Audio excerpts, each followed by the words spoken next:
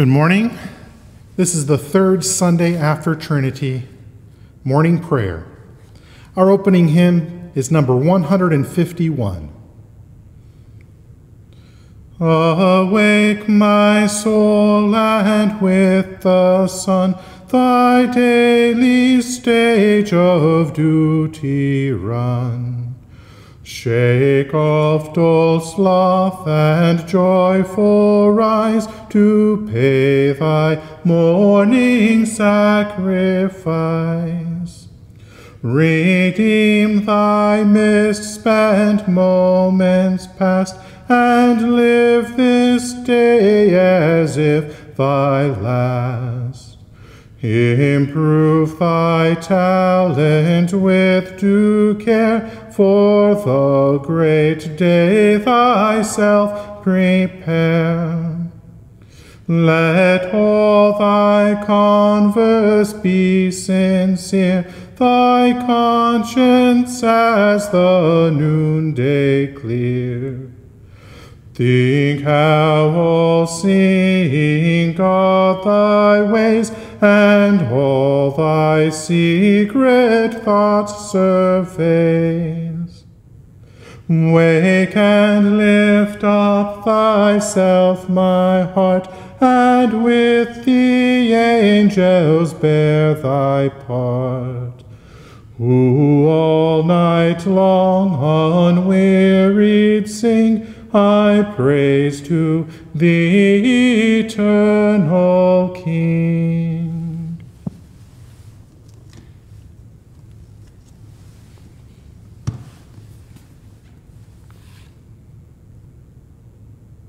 The hour cometh, and now is, when the true worshippers shall worship the Father in spirit and in truth, for the Father seeketh such to worship him.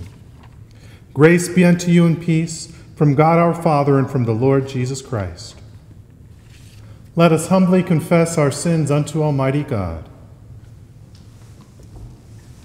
Almighty and most merciful Father, we have erred and strayed from thy ways like lost sheep. We have followed too much the devices and desires of our own hearts. We have offended against thy holy laws. We have left undone those things which we ought to have done, and we have done those things which we ought not to have done, and there is no health in us. But thou, O Lord, have mercy upon us miserable offenders. Spare thou those, O God, who confess their faults. Restore thou those who are penitent, according to thy promises declared unto mankind in Christ Jesus our Lord. And grant, O most merciful Father, for his sake, that we may hereafter live a godly, righteous, and sober life, to the glory of thy holy name. Amen. Almighty God, the Father of our Lord Jesus Christ, who desireth not the death of a sinner, but rather that he may turn from his wickedness and live, hath given power and commandment to his ministers to declare and pronounce to his people, being penitent, the absolution and remission of their sins. He pardoneth and absolveth all those who truly repent and unfeignedly believe his holy gospel. Wherefore let us beseech him to grant us true repentance and his Holy Spirit, that those things may please him which we do at this present, and that the rest of our life hereafter may be pure and holy, so that at the last we may come to his eternal joy, through Jesus Christ our Lord. Amen. Our Father, who art in heaven, hallowed be thy name.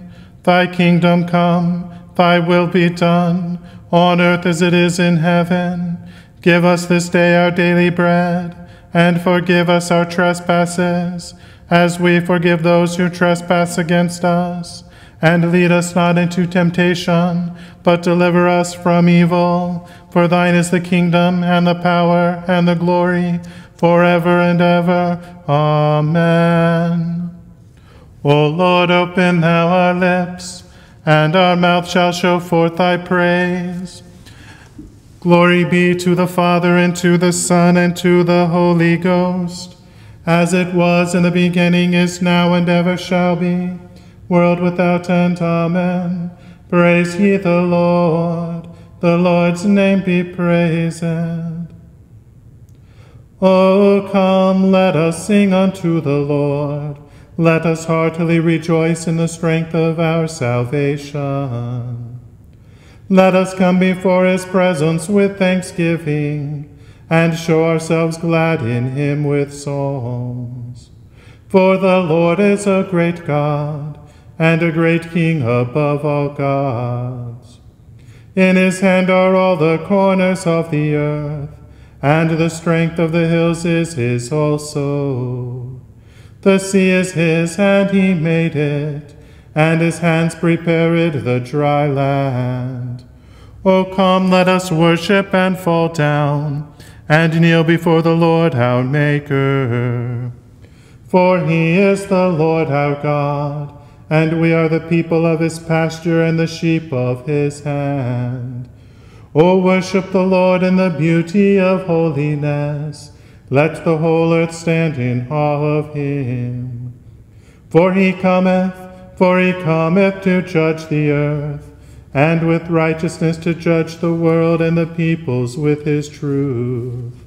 Glory be to the Father, and to the Son, and to the Holy Ghost, as it was in the beginning, is now, and ever shall be, world without end. Amen. Psalm 145.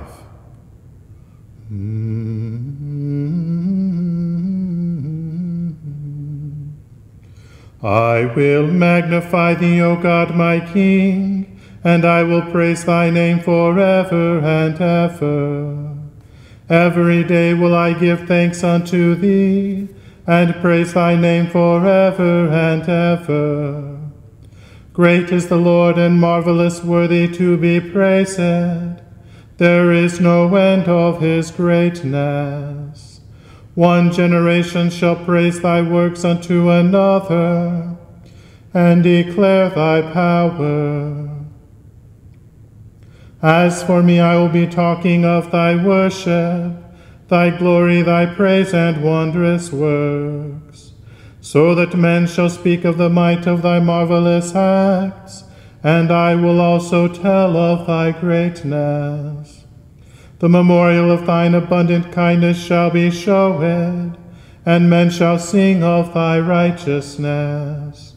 The Lord is gracious and merciful, long-suffering and of great goodness.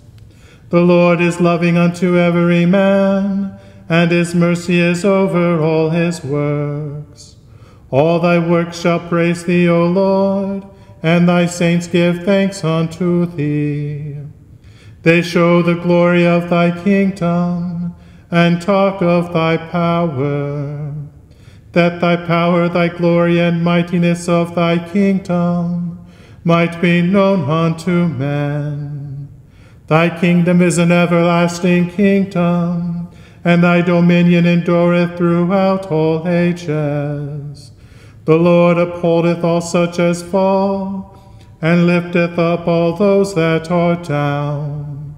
The eyes of all wait upon thee, O Lord, and thou givest them their meat in due season.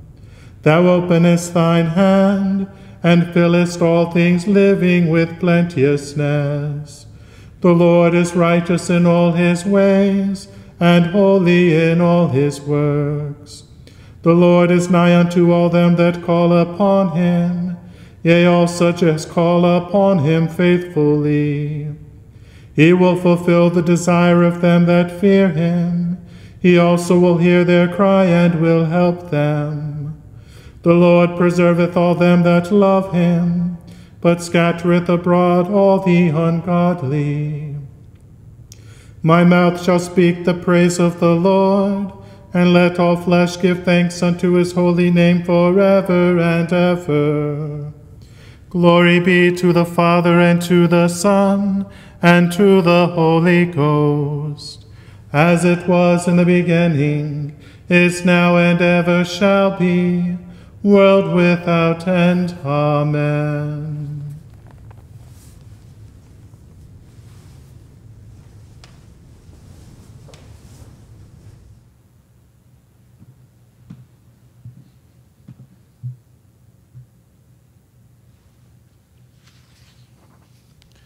Here beginneth the 31st chapter of the book of the prophet Jeremiah. At the same time, saith the Lord, will I be the God of all the families of Israel, and they shall be my people. Thus saith the Lord, the people which were left of the sword found grace in the wilderness, even Israel, when I went to cause him to rest. The Lord hath appeared of old unto me, saying, Yea, I have loved thee with an everlasting love. Therefore with loving kindness have I drawn thee. Again I will build thee, and thou shalt be built, O Virgin of Israel. Thou shalt again be adorned with thy tabrets, and shalt go forth in the dances of them that make merry. Thou shalt yet plant vines upon the mountains of Samaria. The planters shall plant, and shall eat them as common things.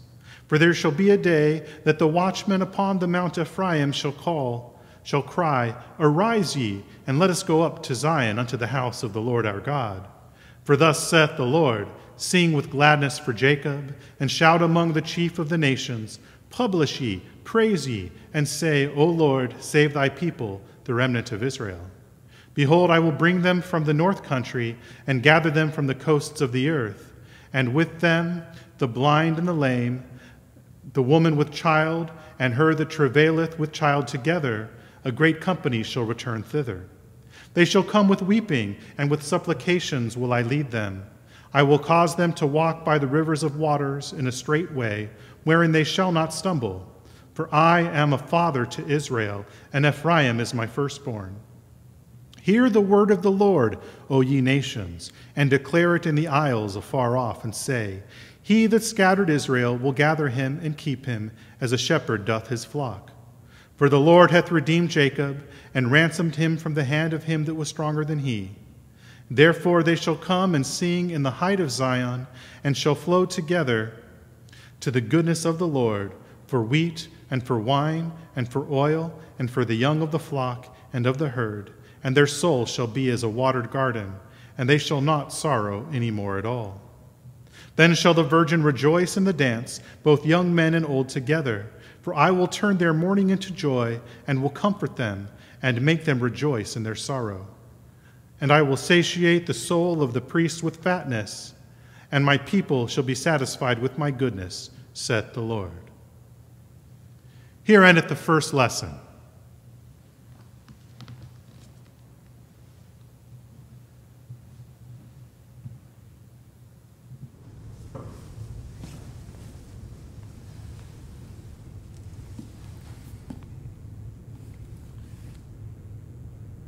The Te Deum. We praise thee, O God. We acknowledge thee to be the Lord. All the earth doth worship thee, the Father everlasting. To thee all angels cry aloud, the heavens and all the powers therein. To thee cherubim and seraphim continually do cry. Holy, holy, holy, Lord God of Sabaoth. Heaven and earth are full of the majesty of thy glory. The glorious company of the apostles praise thee. The goodly fellowship of the prophets praise thee. The noble army of martyrs praise thee. The holy church throughout all the world doth acknowledge thee. The Father of an infinite majesty, thine adorable, true, and only Son, also the Holy Ghost, the Comforter. Thou art the King of glory, O Christ. Thou art the everlasting Son of the Father. When thou tookest upon thee to deliver man, thou didst humble thyself to be born of a virgin. When thou hast overcome the sharpness of death, thou didst open the kingdom of heaven to all believers. Thou sittest at the right hand of God, in the glory of the Father. We believe that thou shalt come to be our judge. We therefore pray thee, help thy servants whom thou hast redeemed with thy precious blood. Make them to be numbered with thy saints in glory everlasting. O Lord, save thy people and bless thine heritage. Govern them and lift them up forever. Day by day we magnify thee, and we worship thy name ever, world without end. Vouchsafe, O Lord, to keep us this day without sin. O Lord, have mercy upon us, have mercy upon us. O Lord, let thy mercy be upon us as our trust is in thee. O Lord, in thee have I trusted, let me never be confounded.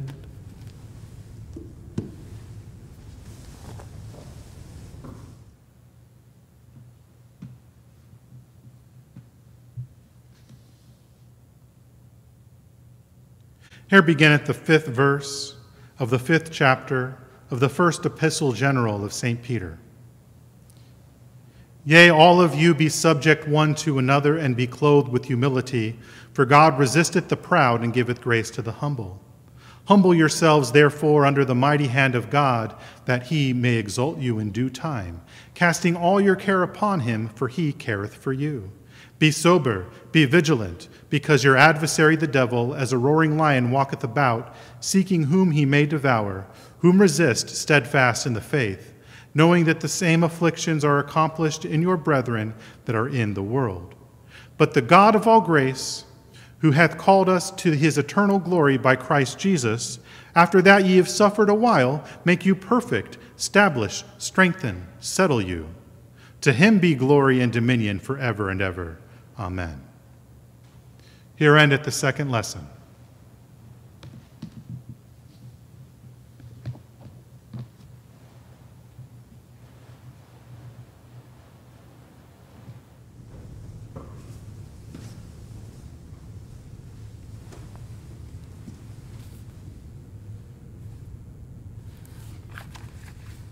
The Benedictus.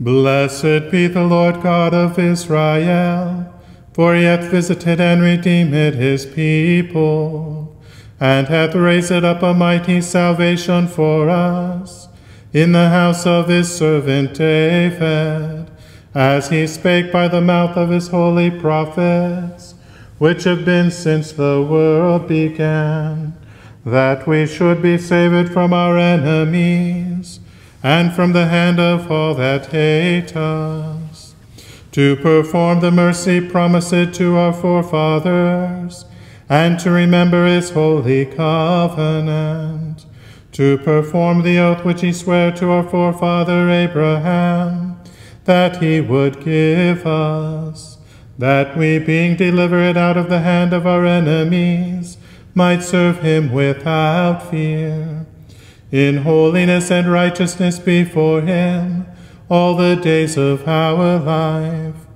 And thou, child, shalt be called the prophet of the highest, for thou shalt go before the face of the Lord to prepare his ways, to give knowledge of salvation unto his people, for the remission of their sins, through the tender mercy of our God, whereby the dayspring from on high hath visited us, to give light to them that sit in darkness and in the shadow of death, and to guide our feet into the way of peace.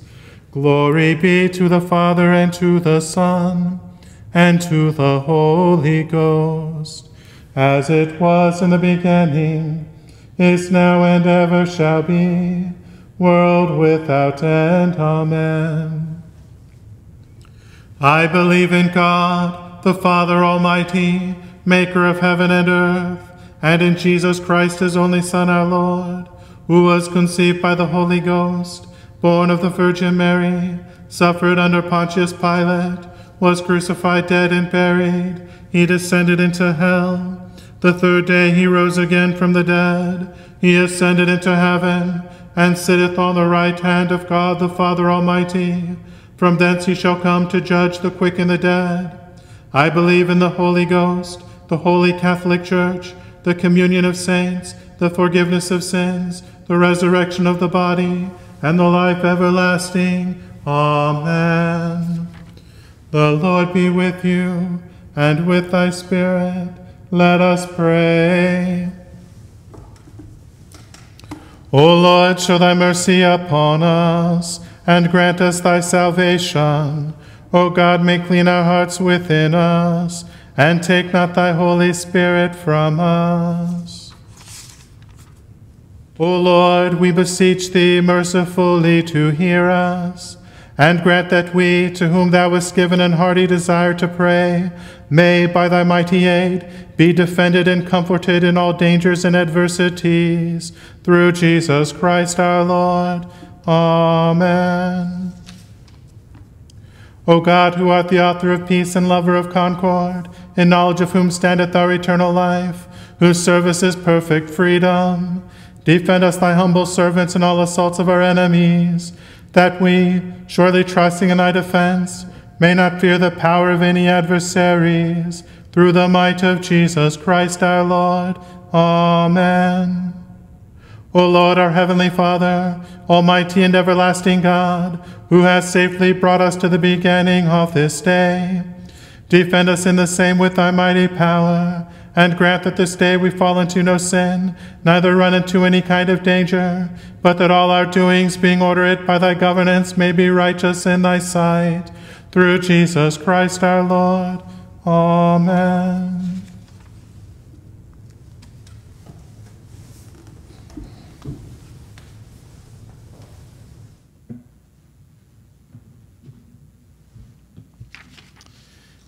Good morning. Just a few announcements before we get into the homily today. This Wednesday is the first Wednesday of the month, and that is our diocesan day of prayer and fasting. In Corona tide, we've kind of forgotten about that diocesan custom. The bishop called me a few weeks ago and said, "Are we still doing that?" I said, yes, sir, we still are. So Wednesday, July 1st, we do have our diocesan day of prayer and fasting. And that's especially important in this time of pandemic and civil unrest and the other various tensions going on in our society today. So please do continue to pray. That's a good opportunity to pray the litany as well while you do your fasting. Don't forget, we do have our Wednesday night class. The Zoom invite goes out through the announcements, and that does get recorded as well.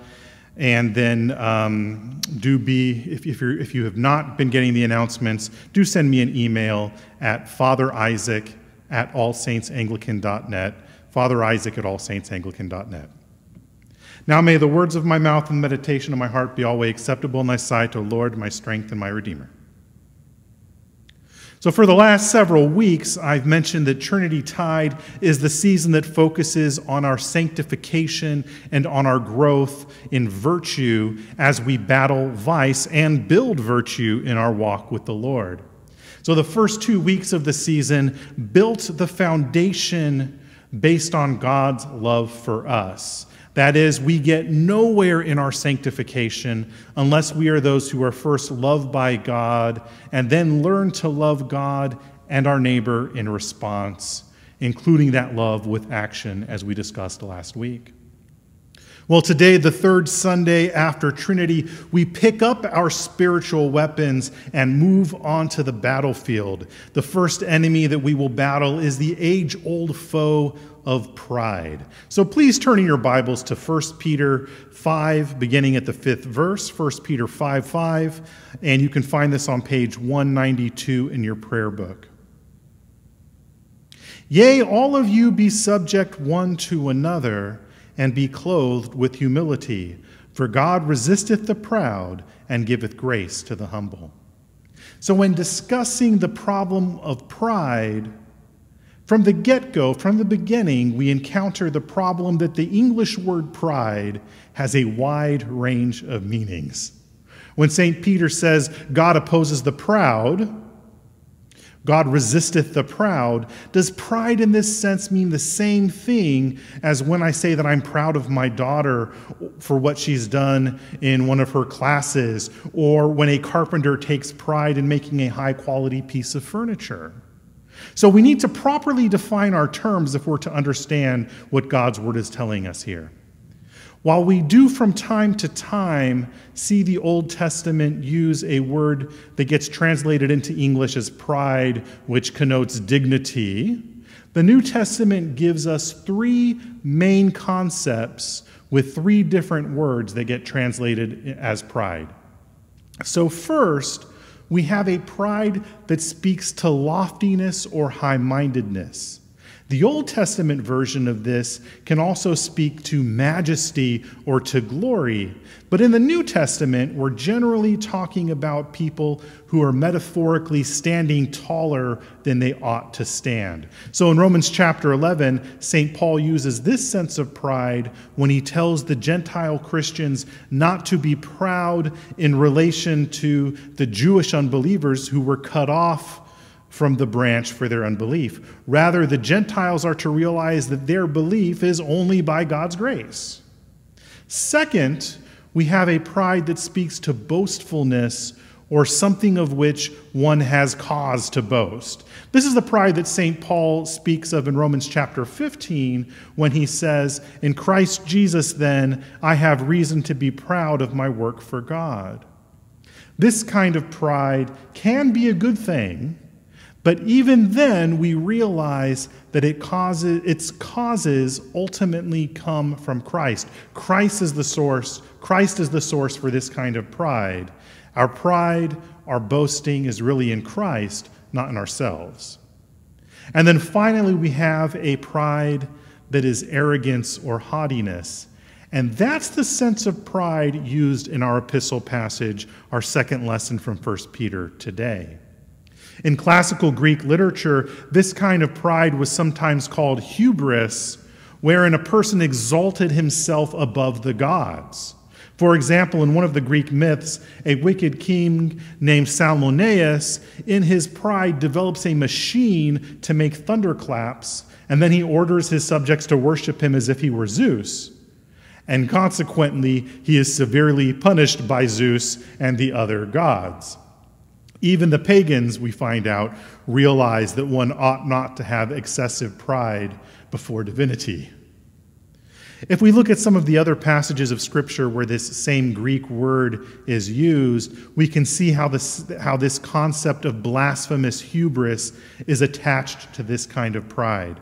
So in Luke 1:51, in the Magnificat, the Song of Our Lady, one of the canticles that we sing every evensong, the Blessed Virgin Mary sings that God hath shown strength with his arm, he hath scattered the proud in the imagination of their hearts.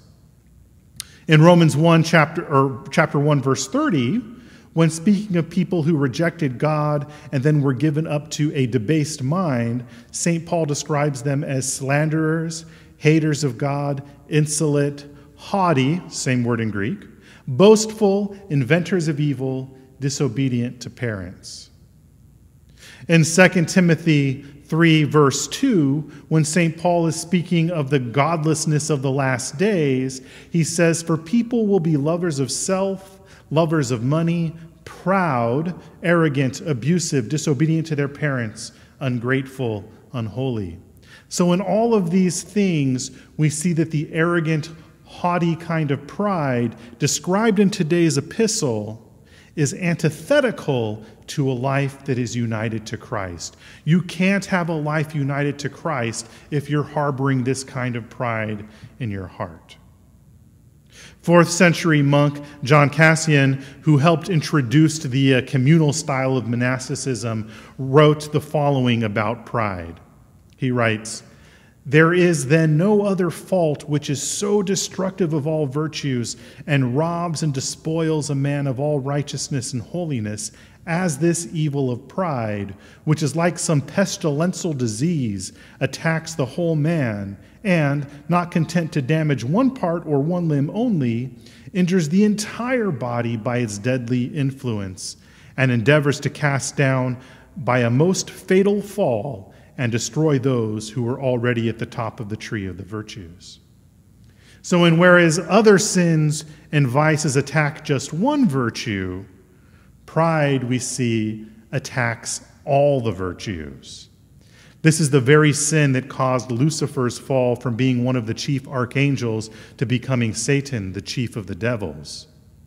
So with all that in mind, we can indeed see why God resisteth the proud, as our verse says.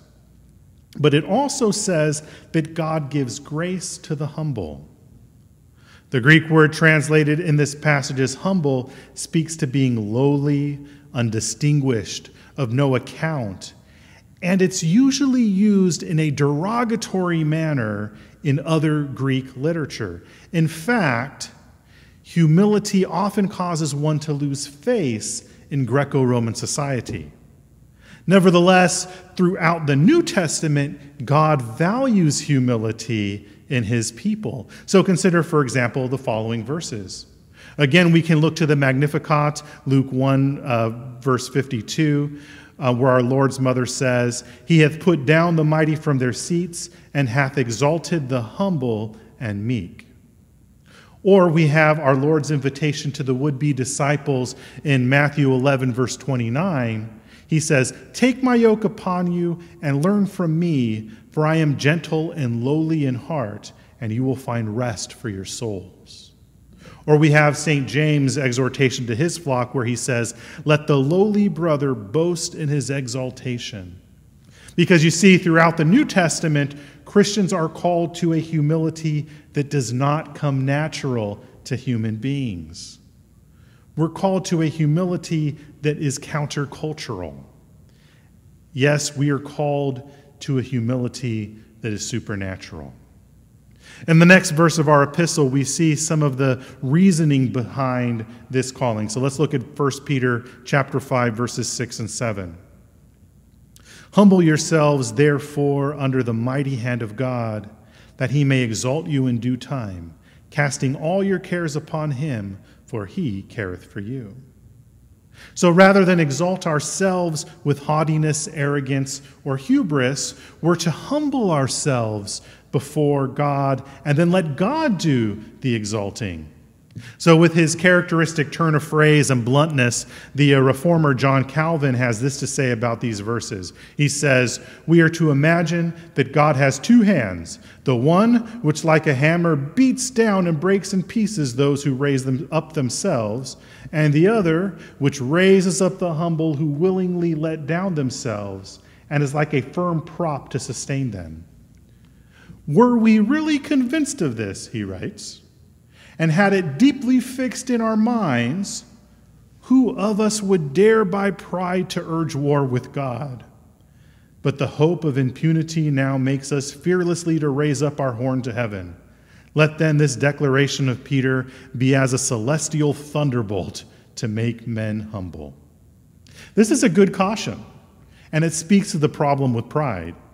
Who of us, he says, would dare by pride to wage war with God? We do indeed need a true godly humility. But if we're honest, we all know what it's like to be arrogant folks who have a false humility, a feigned lowliness. And isn't that just another form of pride? In fact, you may have heard the term humble brag.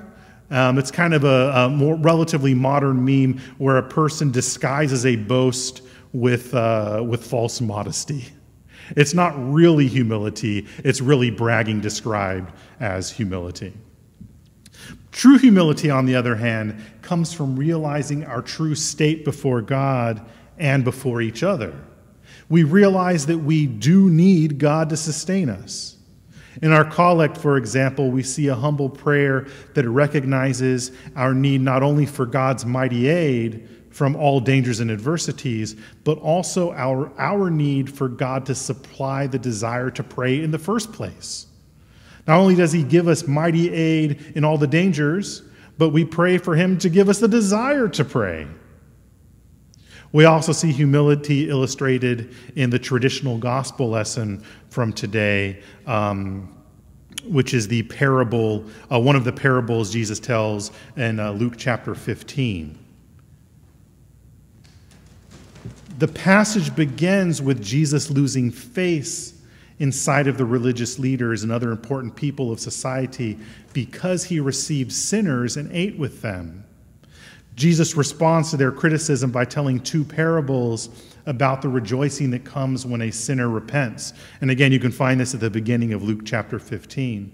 Because you see, repentance always requires humility. Those two parables, by the way, are the the parable of the lost coin and the parable of the lost sheep. And then followed in the chapter is the parable of the prodigal son, which is not in our gospel reading, traditional gospel reading, but a lot of people do bring it on in because they really do go together. So what we see is that repentance always requires humility. Repentance always requires us to see ourselves as we really are, and then to put aside pride, arrogance, and hubris, because there are no humble brags before God. But also notice at the beginning of the passage in Luke chapter 15, we see that Jesus was willing to humble himself to eat with the sinners. Jesus put aside his glory and humbled himself to become one of us, to live in perfect obedience and submission to his Father, even to the point of suffering and dying for the sake of those whom he had created from the dust. He became like us who were from dust to save those who he created from the dust. This is, of course, a big part of our call to humility. We're following in Jesus' footsteps. Just as he was exalted when he rose in a glorified body and then ascended to the right hand of the Father, so too will we be raised in glory and brought before his throne.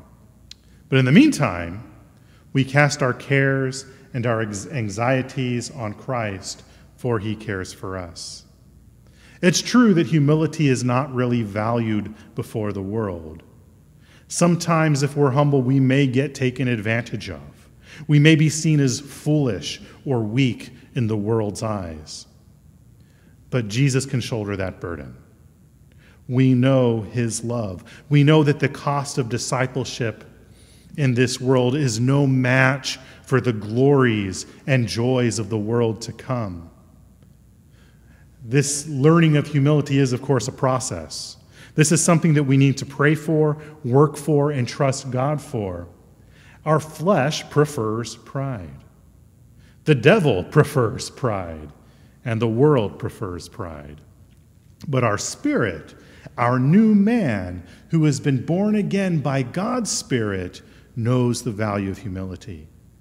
And sometimes, just sometimes, the world takes note. Sometimes the Holy Spirit uses our true humility to convict the unbeliever in light of and then light a spark that brings them to Jesus in faith and repentance, humbling themselves also, so that we all together are raised up by Christ and with Christ. And we say this in the name of the Father, and of the Son, and of the Holy Ghost. Amen.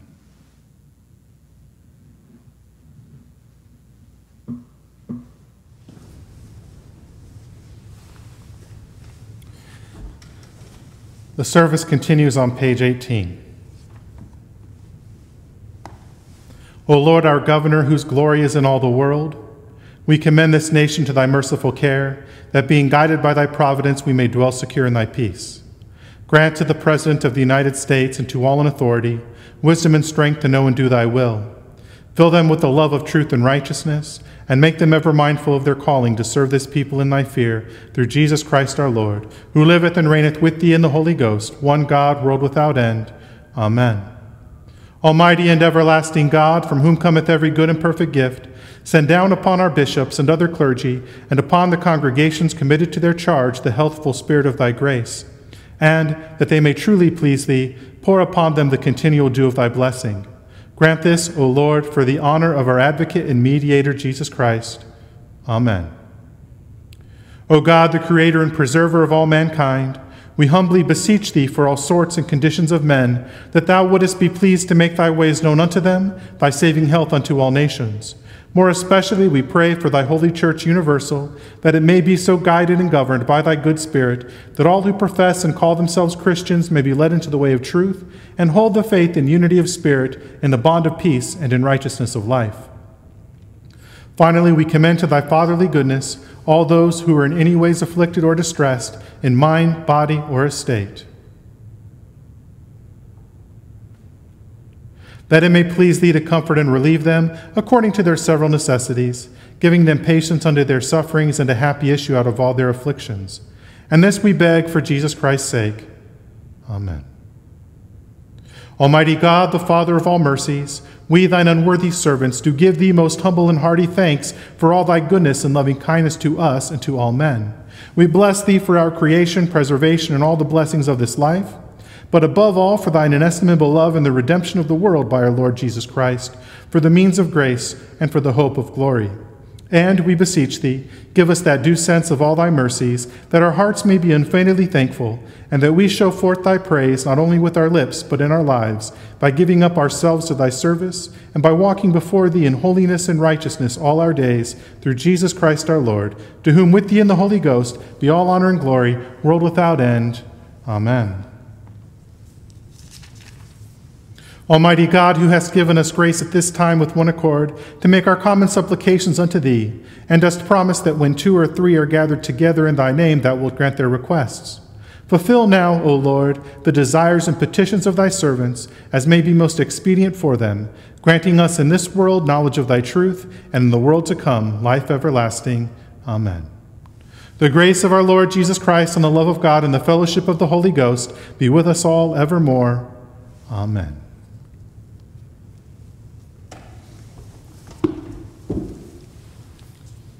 Our concluding hymn is number 152.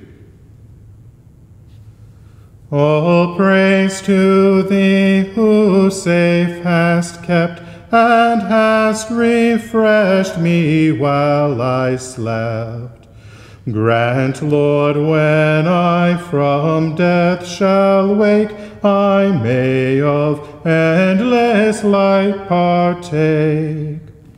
Lord, I my vows to thee renew, disperse my sins as morning dew. Guard my first springs of thought and will, and with thyself my spirit fill. Direct control suggest this day all I design or do or say, that all my powers with all their might in thy sole glory may unite. Praise God, from whom all blessings flow. Praise him, all creatures here below. Praise him above, ye heavenly host. Praise Father, Son, and Holy Ghost. Amen.